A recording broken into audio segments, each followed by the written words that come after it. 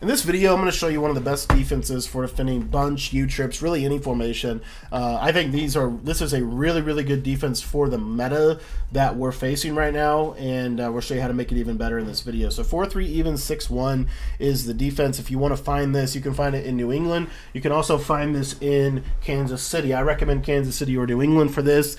And the setup that the play that we're going to be utilizing is the Sam Will Blitz. Now, what we want to do is make sure we have our auto alignment set to base align and our zone coverage set to match.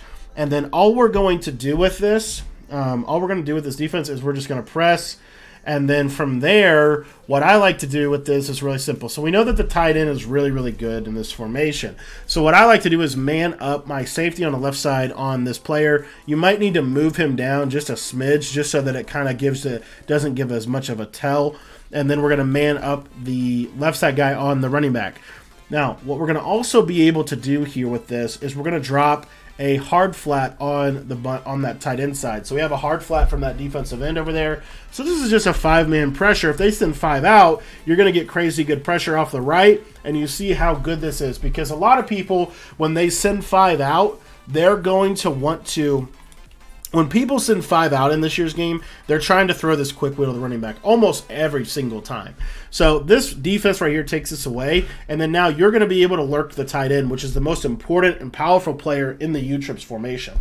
Now, another reason why this defense is super, super effective is because you're going to get crazy, crazy disengages as well as crazy sheds. So let's say, for example, that they motion one of these guys across the formation.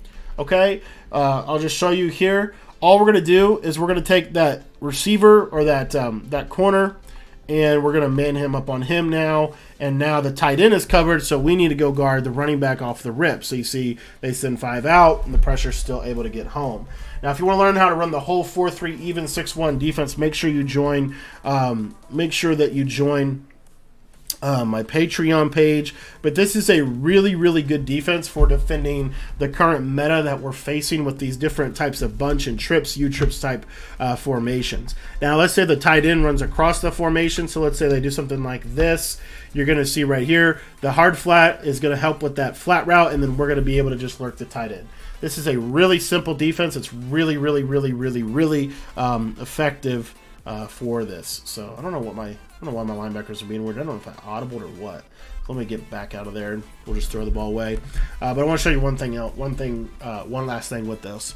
Now, the other thing that you can do with this defense is, again, let's say that they're going to block their running back with this. What's really powerful is if you put edge threat on these outside guys, they're going to get one-on-ones. So in this situation where we're doing something like this adjustment right here, obviously I need to show Blitz to get these guys to be in the proper spot. But again, you're going to be able to lurk the tight end here. So again, boom, I'm lurking the tight end. Look at those edge threats go crazy, and you see how quickly we're going to be able to get sheds with this defense. What makes this defense, I think, super powerful is the sheds within it. So even if we wanted to go max coverage defense, for example, like this, we're going to be in pretty good shape. And again, we're just helping poach the tight end. And if they want to stop that right side pressure, then they're going to have to start blocking their tight end, which nobody wants to do. And you see how powerful the edge threats are going to be on the outside. Now, obviously, you could run the same defense.